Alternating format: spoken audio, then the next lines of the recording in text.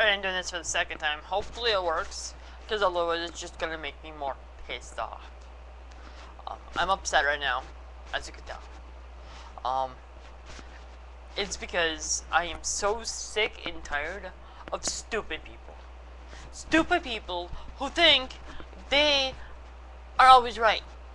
That they can never be wrong. That their shit doesn't stink. I'm sick of it. Sick of it. It's like, wake up and smell the damn roses. You're not perfect. I'm not perfect. You're not perfect. Nobody is fucking perfect. Seriously. Get a life. You're probably wondering why I'm so pissed off right now. And I'm usually never this pissed. Or at least rarely.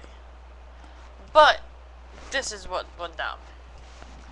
I texted some people from work because we were told to bring in jeans and to expect to work a full shift tomorrow because we're cleaning. The supervisor told me to text them that, so I did. And then I get the text message that reads, but so-and-so told us on Friday that we were going to be done on 10 on Monday. And I'm like, well, he changed his mind. And she was like, I wish he would have told me this himself. I'm like, well, don't shoot the fucking messenger.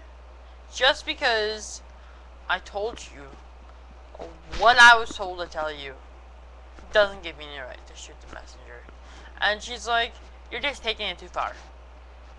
I'm sick of it. I'm done with our friendship because it's like walking down a one-way road with you.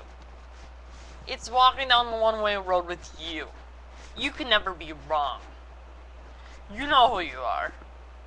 You might not see this video because, frankly, I deleted you from everything. But I'm sick of it. You could have yelled at him tomorrow or something instead of coming to me and yelling at me. You are a fucking hypocrite too.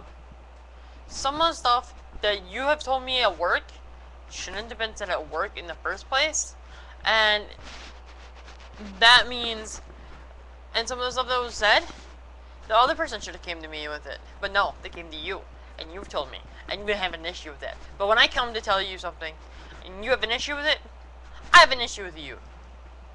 Seriously. The best words you could have said, and the best response ever to what you said, was at least we agreed on something. Goodbye.